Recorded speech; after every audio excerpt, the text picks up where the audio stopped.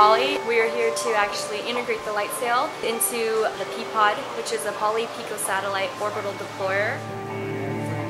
So I've been on the project for a couple years, a couple sleepless nights trying to get everything working and operational.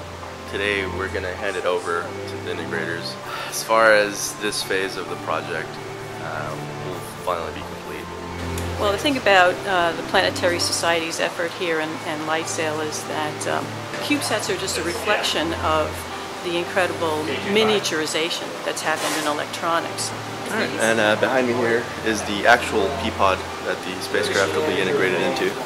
And right now they're going through preliminary checks to make sure they have all the tooling required to do the integration, make sure all the bolts are there.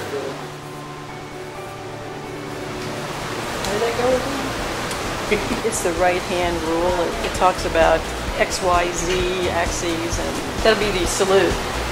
Go LightSail. Yeah, I did my last hug with it. We're sending it off. Huh? I hug it all the time because it's kind of big and so like I hug it.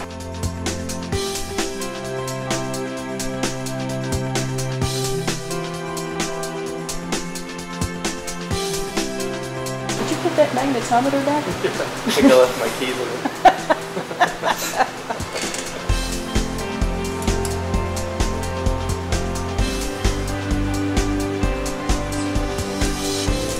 So basically the way the P-Pod works is that it's a big spring with a door. So you squish it in and then it pops out kind of like a glorified Jack-in-the-Box.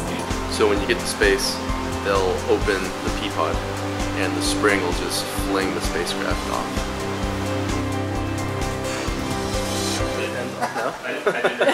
No more for us. Yeah. Well, this project has actually been years in the making. Since it's in the P-Pod, it's not in our hands anymore. So the last time we were able to touch it was today. Yeah, it's a long time coming. He needs to be in space to show off what he can do.